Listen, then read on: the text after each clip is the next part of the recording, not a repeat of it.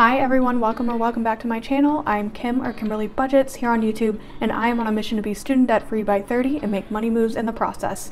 Today we are going to be budgeting out my first paycheck of March, so if you want to see that, definitely keep watching. I am going to be budgeting on my iPad today. If you watched a few videos ago, you know that I got a raise recently, and I don't know how much my paycheck is going to be, so I don't want to put it down in my budget book first before I know the amount I'll be paid. Y'all know my first step is to always look at my calendar to see what bills are coming out. Since I am 1 month ahead of my bills, I will be taking this step out of my process because I am pulling half the amount from my total monthly bills and contributing it to my bills envelope every single paycheck. So my paycheck date is going to be on March 11th. For my salary, this is just an estimated salary because I don't know how much I'm going to be paid.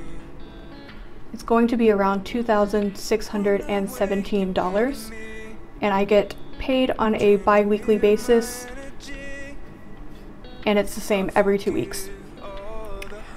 My savings and investments are largely the same except for the addition of my Roth IRA. For my house, I'm putting in my usual $80. My brother, I'm putting in my usual $50, and my parents, I am putting in the usual $50. My Roth IRA, to max it out, I have to contribute $246 every single paycheck for the rest of the year to hit that $6,000 max out. So that is what I'm going to be doing. Now totaling that up, my total is $426 for savings and investments, and my leftover is $2,191. Moving on to expenses. Now since I'm a month ahead, I'm going to be using my bills binder. So like I was saying before, I'm going to be contributing half the amount for my monthly bills each paycheck. So that is going to be around $312. Made a mistake, and shout out to Budgets by Jada who taught me this trick with the Apple Pencil. To switch between the pen and the eraser, you just double tap and it switches to the eraser, so that's super cool and really useful. So $312 to monthly bills. Invisalign is getting its regular $100 per paycheck. My annuals is getting $15. My annuals is just any kind of annual subscription or annual fee that I have to pay, and so that's around $15 per paycheck. Property taxes, I am giving $12 per paycheck, and this is for a once a year property tax bill on my car. Car insurance, since my dad retired, now I have to start paying car insurance every 6 months. It's around $500, so I am putting $40 from every paycheck towards saving up for my car insurance bill. And car registration, that will be around $10 per paycheck. Onto my spending envelopes. For spending, I'm giving myself the usual $40. Groceries, I am also giving myself the usual $80. Eating out, I'm giving myself $40. Entertainment, usual $40. Gas. So gas prices are insane, as everyone has been commenting here in the budgeting community. So my little $40 is not going to cut it anymore. So I'm going to be putting in $20 more this paycheck just so I can be squared away with how much I'll need for a full tank. Miscellaneous is giving its normal $200, and DoorDash is getting its normal $40. I'm having a hard time, honestly, just to be fully transparent, staying within my DoorDash budget, but I really want to try. I might put more towards groceries and buying frozen foods and quick meals, because I realize I really spend a lot of money on DoorDash when I don't have anything quick to eat and I'm really hungry. So trying to do better with my DoorDash budget, y'all.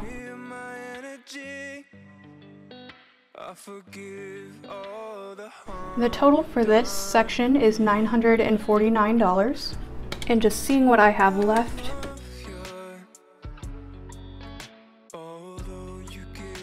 I have $1,242 left.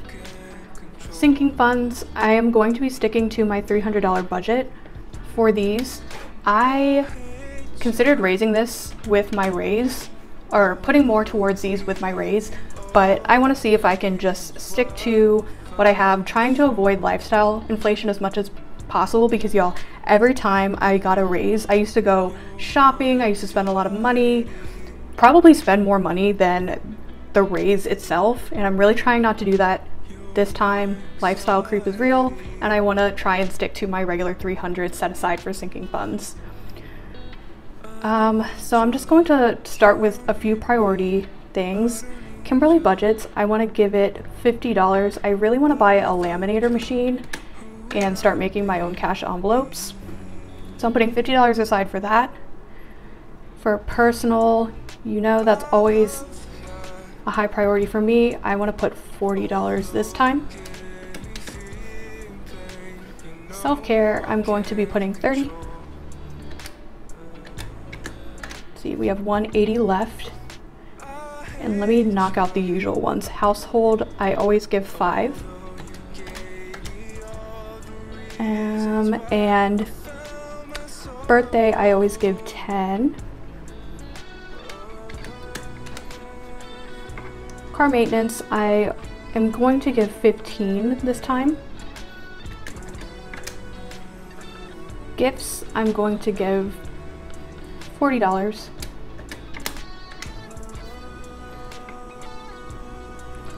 Health, I'm going to give $25. We have $85 left to distribute. Clothing, I think I'm going to give $25. Still want to have some money for spring clothes. Beauty is going to get $35. And that leaves $25 for a new phone. So the total for my sinking funds is $300. And left over for my savings challenges, we have $942, which is great. Student loan 2, I just need $322 to pay it off, and then that's that. I'm on to loan 3. 100 envelopes, I'm going to be putting $99. 100 envelopes, I took it on and I was like, oh, this is gonna be such a fun challenge. And y'all, the row of 90s is no joke. So I'm trying to knock these out as soon as I can while I have some extra money. I know I want to do one bag for luxury. I know at the end I'm gonna have $0. 1K challenge,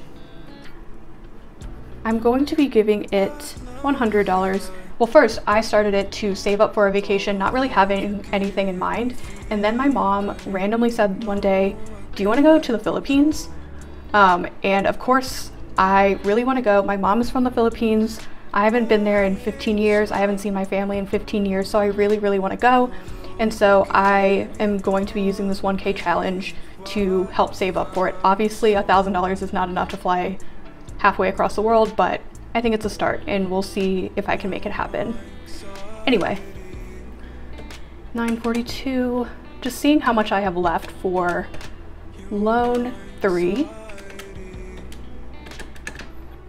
Kind of sucks because I know that naturally means that other parts of my budget are going to be put on the back burner if I do end up going to the Philippines, but I don't want to miss out on an opportunity just because I don't want to set aside the money for it. Like, I think experiences are really important, seeing your family is really important, so I do want to try and budget for it. Anyway, my total for my savings challenge, my priority savings challenge section is $913. And that should leave, yes, $29 for my luxury. And then obviously at the end, I have $0 left over. So my monthly bills, Invisalign, annuals, property taxes, car insurance, car reg, spending, groceries, eating out, entertainment, and gas are being pulled out in cash. Miscellaneous and DoorDash are staying in my bank account. All of my sinking funds are coming out. And then all of my savings challenges as well. So now that we have this figured out, we can move on to my cash breakdown sheet. This is a sheet I use to figure out which denominations I am going to ask for at the bank. So I'm going to go ahead and fill this out and speed it up, enjoy the music, and we'll come back for the last step.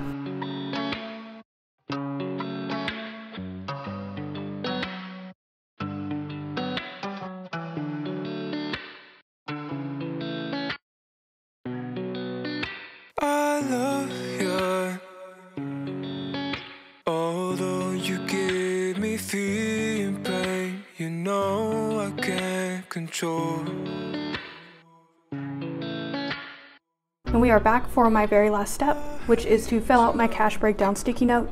I'm getting 8 $100 bills, 0 50s. I'm trying to phase out using 50s because I just can't count them, y'all. So I am going to be using less of those.